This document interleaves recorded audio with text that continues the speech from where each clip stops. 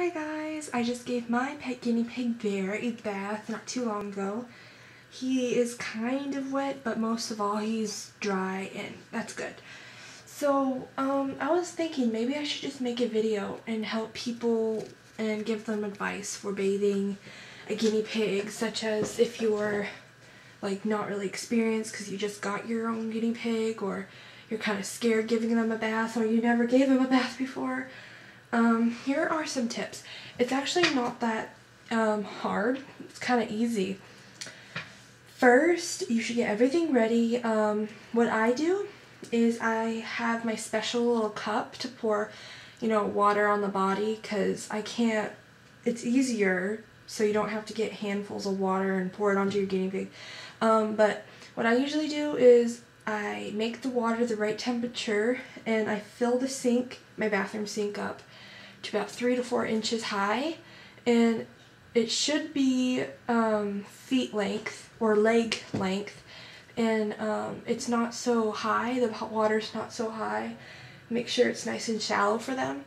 And I also place a little mini washcloth so it's easier for their feet to grip on.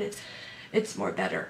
And it also can catch their poops, but once the water's in the sink with the washcloth tends to float. So it's kind of hard, but it's better than not using it.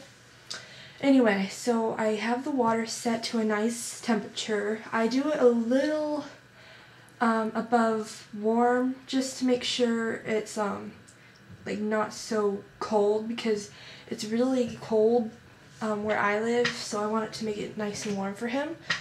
And anyway, if your guinea pig thinks it's hot, it should jump out easily, but then again, your guinea pig can be terrified of the water since it's the first time being in the water. But mostly when your guinea pig first introduces into a bath, he's mostly just scared and terrified and doesn't move much. Anyway, afterwards, this time, for the first time, I had to clean my guinea pig's grease gland. So I did that first, and then I washed his whole body afterwards with my small animal shampoo. A shampoo you can bathe your guinea pig with. People say baby shampoo is all of a sudden harmful to your guinea pig or pet.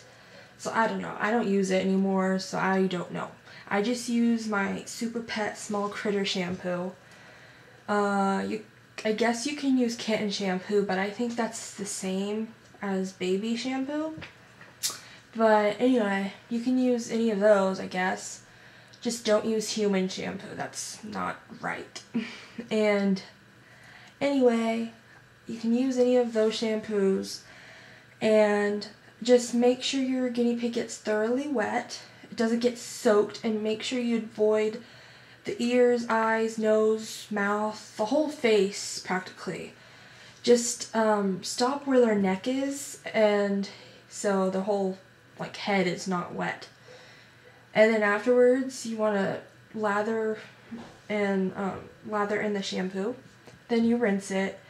Make sure to get the belly, the little legs, the back, the bum, their feet, I guess. And yeah, you just rinse them off. And then I place mine in a towel and I kind of dry it off. And then afterwards, it's my guinea pig. I don't want to go really rough, dry him really hard, because that's harmful and it could hurt them.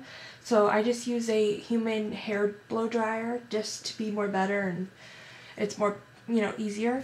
And just make sure it's on a cool setting and it's about 1 foot away from the guinea pig. And yeah, my guinea pig's a lot better. He's more drier that way. Just really make sure to put it on a cool setting. And anyway, yeah, and then once my guinea pig is mostly all dry, if he's a little wet, just a little, it's okay. Just make sure he's not soaked and put him in the cage, because that just can make him sick, and it's also mentally bad for him.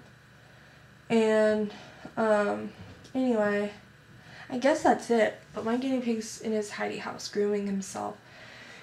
And oh yeah, another tip is when I blow dry my guinea pig, I set him on a fleece, an overlapped fleece, or a towel, and I just give him a lot of treats just to make him not walk around and get scared, just to make him content and don't walk and just stay still and relax. And it makes him more relaxed because he knows that nothing bad's going to happen to him since he has his food. And yeah, that's a tip and advice for guinea pig owners out there. Yeah. And I guess that's it. So thanks for watching. Bye.